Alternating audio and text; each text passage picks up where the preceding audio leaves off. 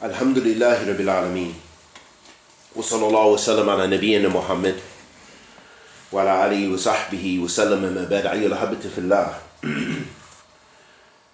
One of the most controversial topics, and I usually choose to avoid these type of topics as they are very extensive, in-depth topics which the ordinary Muslim should not be involving themselves with. And these are issues which do not have a direct impact on how we practice our Islam on a daily basis. However, unfortunately, there are many of the youth and others who busy the youth with these types of issues. And from amongst those issues, and even to the fact to where they say that these are the most important issues. So it's not about your prayer, it's not about your aqidah, your creed, and how you come closer to Allah and your relationship with your Lord. But for them, they make statements like Tawheed al-Hakimiyyah, that the Tawheed regarding Allah subhanahu wa ta'ala's right in rulership, that this is the most important issue, that the other issues are in fact small in comparison to this issue. How they come up with this claim, we don't see that coming from Kitabillah wa Sunnatul Rasul sallallahu alayhi wasallam, not meaning that that is not important. And no one from amongst the Muslims, bi'idhnillah, unless someone is perhaps new to Islam and total ignorant of Islam, would say that it's permissible to rule by other than what Allah revealed. So we need to establish that first and foremost.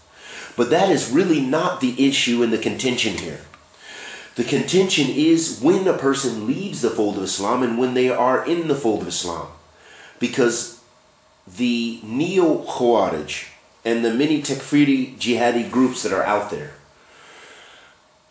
they claim that whenever someone rules by other than what Allah subhanahu wa ta'ala has revealed, that they have left the fold of Islam. And they will bring you a barrage of statements from even some of the classical scholars, some of our Salaf. What is problematic though, ahbati fillah, is their istidlal, is how they use those statements to make their hukum or their ruling, and how they, due to ignorance and due to ta'wil fasid, use those very statements to bring about false uses of the statements of the Salaf and the evidence from the Quran and the Sunnah, the Messenger of Allah sallallahu alaihi wasallam, and their false interpretation of those statements and evidences. And this is our area of contention. And I want to advise myself and my brothers and sisters to be cautious when going to the internet. That you'll find countless compilations, even people who claim to be from Ahl Sunnah, and people who are respected in various communities with statements about these issues. But subhanallah, in my short, recent research in coming back into this issue as it was requested from me, I found that so many individuals speaking about this issue with so many open flaws that the lay person would never know, because they bring you a barrage of what appears to be evidences, but they don't give you the full information because you're reliant upon the translations. You're relying upon whatever part of the text they translate for you. So many statements of Shaykh al-Islam ibn Taymiyyah they bring, but they don't bring the other statements of Shaykh al-Islam ibn Taymiyyah. And we're going to begin by trying to give you a more balanced and correct interpretation based on Kitab wa Sunnah and the understanding of the Salaf, not based upon something that's from me. Ahbati fillah. A last thing I want to point out is beware of the general statements with the exclusion to the specific evidences. Because I found one particular document, it's called Salaf's Quotes on Kufr of Man-Made Law, that someone translated. And they brought a lot of beautiful translation of parts of text from the ulama of this religion, from the past up until the present.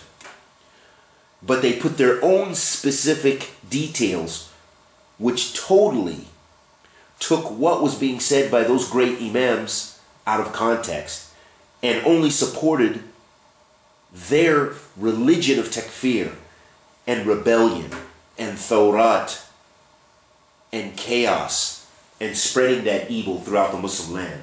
Ruling according to the human law as opposed to the divine law. One of the major sins which sometimes can take one out of the fold of Islam is ruling by other than the divine law, the Quran and the Sunnah of the Prophet ﷺ. Scholars from the time of the companions, radiyallahu ta'ala anhum ajma'in, of the Prophet ﷺ until now, have some specific differences regarding when ruling by human laws constitutes major disbelief. Meaning, ahabatifillah, that sometimes it takes you out of the fold of Islam, sometimes it doesn't. But now it's upon me to give you evidence for this, because this, for those people, will not be sufficient. Classical scholars agree that at times ruling by other than divine law takes one outside of the fold of Islam, and at other times it's a major sin, the minor kufr, which does not expel one from the religion. Where do we get this hukm from? This issue alone is a subject of great debate. The scholars of tafsir explain in the ayah where Allah subhanahu wa ta'ala says, whosoever does not judge by what Allah has revealed, such are the disbelievers. And in another verse, ulaika humul fasikun, ulaika humul zalimun, that they are fasikun, wicked doers, zalimun, they are wicked oppressors. These are all ayat of the Quran. With regards to the verse, this is not the place, the qawl rajih with regard to this meaning of this verse is that it's general, meaning that if you're not ruling your family by Allah subhanahu wa ta'ala's, by the Sharia, you're not ruling not just your government, you're not ruling your job, whatever, everything in your life should be in accordance with Allah subhanahu wa ta'ala's deen. That is what it means, divine laws, meaning that this is not specific to the ruler, unlike those Ahl Bid'ah claim. So these verses are general in their applicability. And with regards to this issue, as we mentioned, that sometimes it's a major sin and sometimes it's a major sin taking you out of the fold of Islam, and sometimes it's a major sin which is a type of wickedness, a type of oppression, etc. Regarding these details, we have the statement of our Salaf of this ummah, radiyallahu ta'ala anhum ajma'in, like Ibn Abbas radiyallahu ta'ala anhuma, and Tawus rahimahullah ta'ala, one of the tabi'een. And he said in explaining, because we'll go back to their tafsir before we go to any contemporaries. They said, regarding this verse, this is not the disbelief that constitutes infidelity. Instead, if he rules by other than divine law, then he has committed an act of disbelief. And this is not like the one who disbelieves in the last day, meaning that Ibn Abbas, radiyallahu ta'ala anhum ajma'in, and the tabi'een, that they regarded this, the ruling with regards to the one who rules by other than what Allah subhanahu wa ta'ala revealed, whether it be democracy, whether it be whatever, that this is a type of kufr. But this is the lesser kufr if, depending on the state of the ruler. We'll just stop there. Depending on the state of the ruler. This is what we can deduce from this qawl. Also, this statement forms the foundation of the orthodox position, as it is from some of the earliest scholars who explain the Quran. It should be noted that it appears they distinguish between major and minor disbelief in the above statement. Another classical scholar, another one of the tabi'een, Atta, said in his tafsir of this ayat, and you can find this in tafsir of Baghawi, he said, it is disbelief less than disbelief, and tyranny less than tyranny, and wickedness less than wickedness. Letting us know they distinguish, the Salaf, they distinguish between, in the same act of ruling by other than what Allah subhanahu wa ta'ala revealed, that they distinguish, meaning that sometimes it takes you out of the fold of Islam and sometimes it does not. This is where we differ with the Khawaarij and the Takfiris and groups like ISIS and Boko Haram and Ikhwan Muslimin and other groups who espouse the claim that whenever someone rules by other than what Allah subhanahu wa ta'ala revealed, that they're a disbeliever. That we say no, there's a lot of tafsil, a lot of details with regards to this issue. It's not as black and white as you'd like it to be. And there's your dalil from the Salaf. That's from the Salaf of this ummah. If you have problems, then you need to take it to Ibn Abbas, radiyallahu ta'ala anhu, and the Tabi'een, rahimahullah ta'ala, jami'an. So here we find that they distinguished between the types of disbelief, the types of fists, the types of wickedness, the types of oppression. Ikramah, another tabi'i known for his tafsir, rahimahullah ta'ala, he said the meaning of this verse, this is what Ikramah said, rahmatullahi rahmatan wasi'a alayhi. He said the meaning of this verse is whoever does not rule by divine law while rejecting it has disbelieved. And whoever agrees with it but does not rule by it, then he is an oppressive sinner. Allahu Akbar, Allahu Akbar, Allahu Akbar. This you can find in Tafsir al-Baghawi. And these are my translations. This is from my research for my master's thesis. And you will find this on page 381 in the 2002 edition of Tafsir Imam Baghawi. Which tafsir? Tafsir Imam Baghawi. And this is a statement of who? Ikramah, one of the Tabi'een. So here we have various statements of the Tabi'een letting us know how the Salaf of this ummah, how the Salaf, we're talking about the first three generations, how they viewed this ayat. And that is muhkam compared to any other tafsirs that you're going to bring later. That these are the ones that are mu'tabar, that are the ones to be considered as in accordance with the Kitab al-Sunnah, because the Prophet ﷺ said, خَيْرَ النَّاسِ قَرْنِي ثُمَّ الَّذِينَ يَلُونُهُمْ ثُمَّ الَّذِينَ يَلُونُهُمْ. The best of the people is my generation, then those who follow them, then those who follow them, letting us know the Salaf of this ummah, that they had the most fiqh fi deen, the best understanding of the religion. They had the best knowledge of the religion. They had they were the closest to the Prophet sallallahu alaihi wasallam. Ibn al-Jawzi said, rahmatullahi alayhi, and he said, and the decisive speech in this regard is that whoever does not judge by what Allah revealed, while rejecting it in belief, jahada, and he knows that it is revealed by Allah, as the Jews did, then he is a disbeliever. So this is the one who refuses to judge by what Allah subhanahu wa ta'ala revealed. He rejects it out of his stubbornness and so forth. Similar to the way the Jews, they knew, they had knowledge, but they didn't practice. And whoever does not judge by what Allah has revealed, inclining to his desires without rejecting it in belief, then he is an oppressive and wicked sinner. This is what Imam Ibn al-Jawzi said, rahmatullahi alayhi. Ibn al-Qayyim, rahmatullahi alayhi, said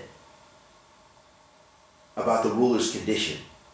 He said, if he believes in the obligation of judging by what Allah has revealed in the situation, but turned away from it out of disobedience, and while acknowledging that he is deserving of punishment, then this is kufr al-asghar. This is what Imam Ibn al-Qayyim. But you'll find that these people only translate part of his statements and will say that the person is out of the fold of Islam. But they don't give you these statements.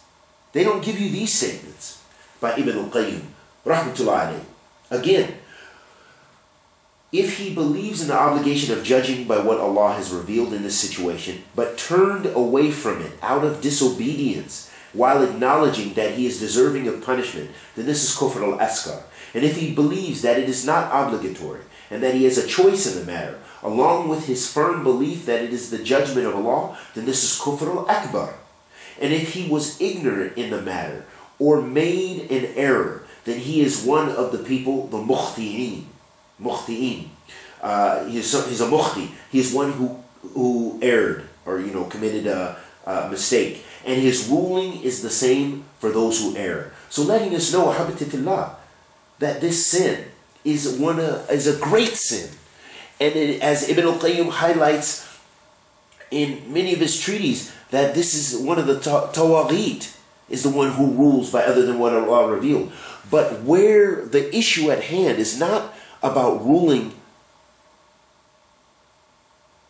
according to Allah subhanahu wa ta'ala's divine law in the Sharia or not, that's not the issue. Because the Takfiris and Ahl Sunnah agree that you must rule. Everyone from amongst the Muslims agrees to this, except for those people who are totally ignorant of the religion, and those people who are pretty much outside of the fold of Islam. Either they're totally ignorant of the hukum, but other than that, and when it comes to anyone from the people of knowledge, from Ahl Ilm, even from Ikhwan al-Muslimin, even from Jama'at al-Tabligh, even from the Deobandi, even from probably the extreme Sufis, most of them that are in the, we're talking about the ones that are in the fold of Islam, that haven't left the fold of Islam, then they are in agreement with this, that you must rule by the Sharia. But the issue at hand, again, to highlight this issue, is whether someone is in the fold of Islam or not. What do we see about leader so-and-so? What do we see of leader so-and-so? And just to bring this point up, again, that's not our business. Meaning that is not our wadhifa. That is the wadhifa of the ulama. That's the wadhifa Ahl Ilm, Al-Hilm wa Aqd. That is the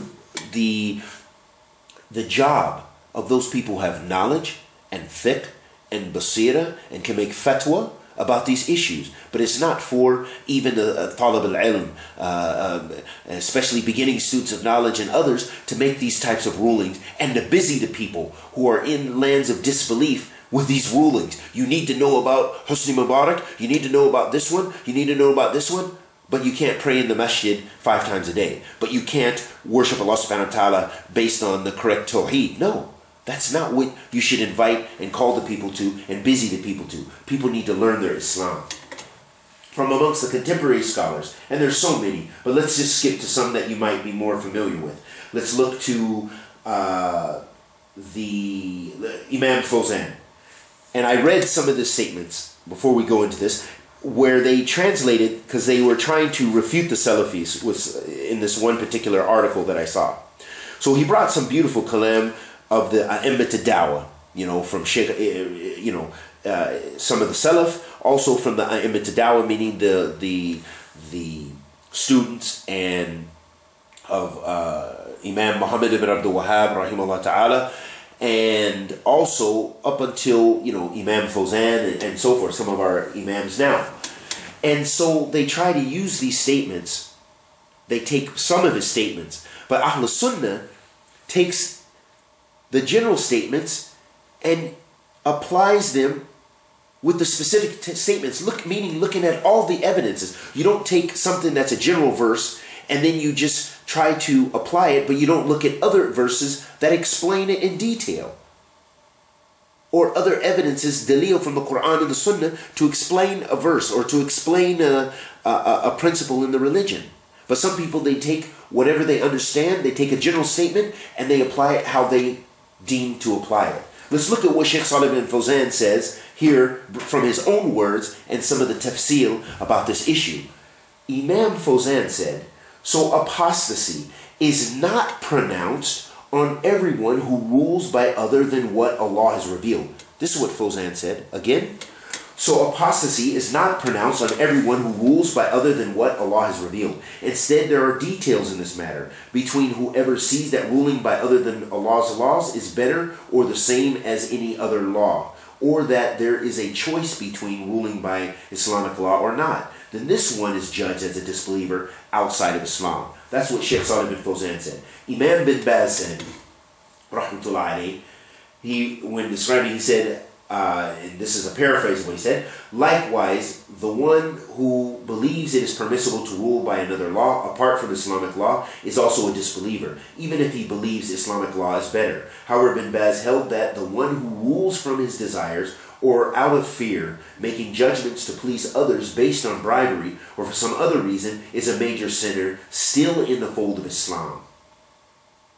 In addition, bin Baz also made this condition regarding the ruler, or concluded, deduced this from the text. He says, and he knows he knows he is disobedient to Allah and that it is obligatory upon him to rule by Allah's law. Imam Al-Wadi'i, Sheikh Muqbil, rahmatullah alayhi, he said, if someone makes permissible what Allah has made unlawful, and he is knowledgeable of what he does, and he is not forced, then he disbelieves. Whoever makes judgments due to bribery has not become a disbeliever, because again, that means they've ruled by other than what Allah has revealed. But he has committed a major sin. And that's a very important what our Shaykh, rahmatullah alayhi, what he pointed out, letting us know that when someone, for example, if you take a bribe in a judgment that's supposed to be a Sharia law, and I've had this happen to me in a Sharia, supposedly a Sharia court, where the person had already was paying the judge to go against me, to rule against me, and they tried to, they were they were working together, the person making the claim against me and the judge. And the person actually paid off the judge. We actually were able to witness that. And the judge pretended that he didn't know English or Arabic language, because I had to deal with him in those two languages. So I had to use a translator in a third language.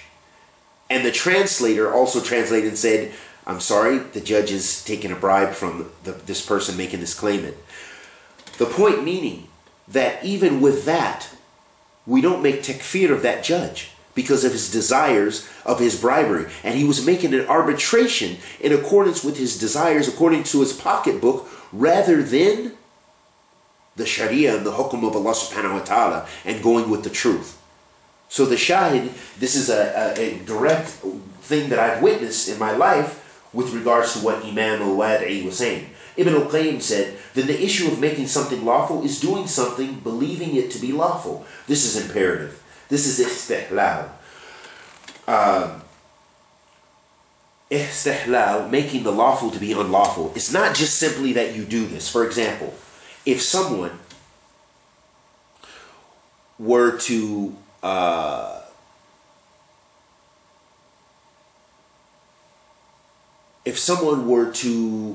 drinks alcohol, okay, or smokes weed, and they say, I enjoy this activity, and they're doing it a lot, they do it every day, that is not istihlal.